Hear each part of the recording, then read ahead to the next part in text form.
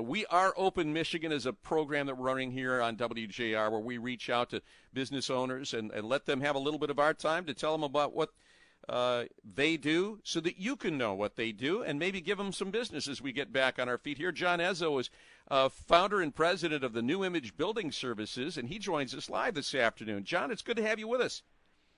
Thank you, Guy. Thank you for having me. Tell me what New Image Building does, because it sounds like you're in the right business at the right time. Yes, sir. Prior to COVID, our business was primarily commercial cleaning.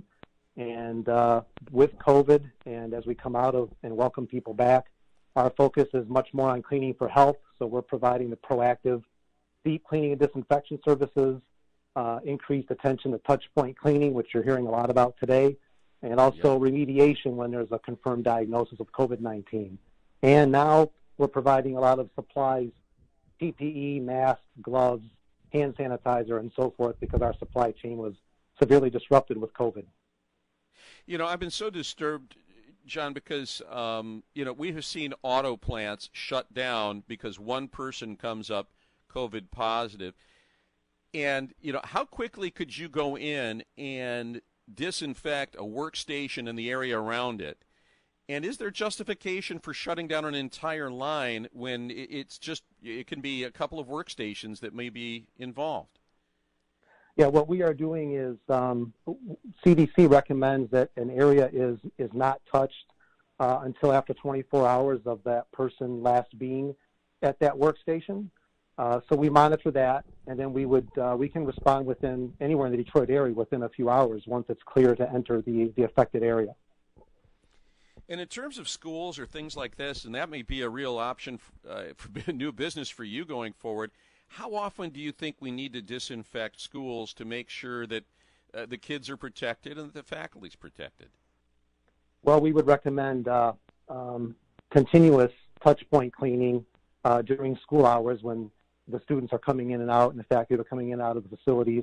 And then they do have a deep cleaning regimen after school hours by the custodial contractor or staff, but we would increase that to include treating the surfaces with disinfection, where before it might have just been with a neutral cleaner or glass cleaner or solo dusting a surface. Well, we know that we still have personal services businesses like salons, things like that, personal care businesses that have yet to get back online, including restaurants and bars. And so I know that they can use your services. How do they find you? Our website is the best way. It's newimagebldg.com. That's newimagebldg.com. That's terrific. And I assume everything's EPA certified and things like that, and sensitive that there's, especially if you're going to be doing schools, things like that, that kids are going to be in the building. Yes, we're following all the CDC guidelines, and all of our disinfectants are EPA registered on the N list to kill COVID-19.